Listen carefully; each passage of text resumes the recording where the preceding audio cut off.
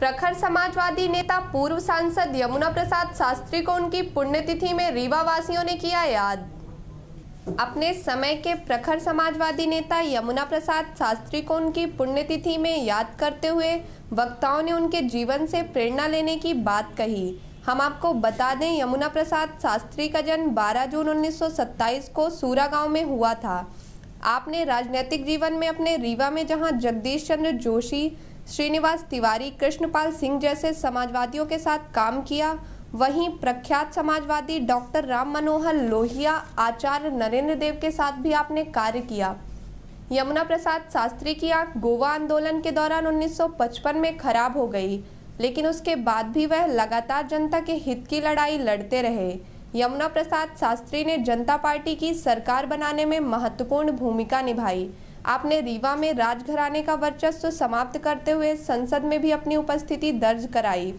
अपने समय में रीवा शास्त्री, जोशी, तिवारी के नारों से गूंजता रहता था। शायद इसलिए रीवा में समाजवादियों का गढ़ भी कहलाता था।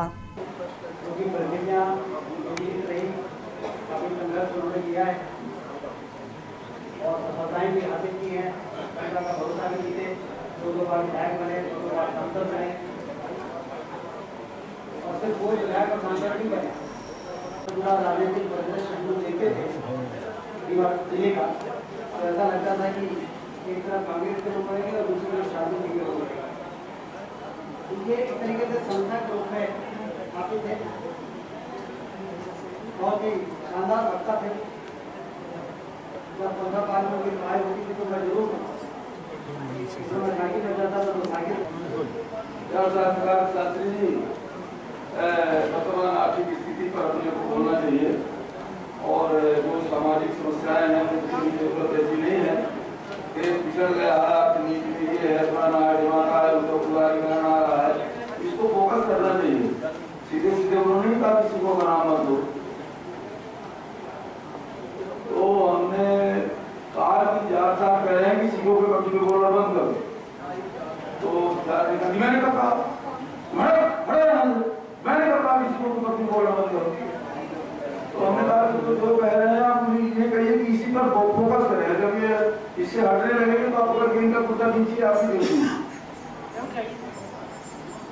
मैंने कहा कि लड़का भी बोल रहा है भाई इसकी बात सुनो, और ये कह रहा है लड़का है, लड़कों को कभी मनाने के लिए पिता को कंप्रोमाइज करना पड़ता है। 57 के और आगे के बाद जितना जो गांव का सबसे गरीब जैसे हम लोग, उन्हीं के यहाँ शास्त्री रोटी पानी खाना पीना रहना पूरा विश्वास मानता। सिमरिया में, बेड़ा में, बराऊ में, बड़े गाँव में, जैसे सिमरिया में मोहन विश्वकर्मा थे, बेड़ा में रामचंद्र सोनी थे, बराऊ में काशी प्रसाद थे। ऐसे गरीबों के साथ भ्रष्टाचार के विरोध हमने तनेजा के खिलाफ, दरोगा के खिलाफ किया। अब पूरी पैरवी शास्त्री जी ने किया।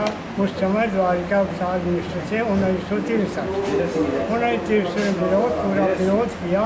और तनेजा जो है तो हृदय मिश्रा द्वारिका प्रसाद मिश्र का पुत्र है, इसके बल पर भ्रष्टाचार करता, लेकिन एक सुनवाई नहीं किया। शास्त्री जी ने उसको क्या होगा कहा जाए, क्या सुनना।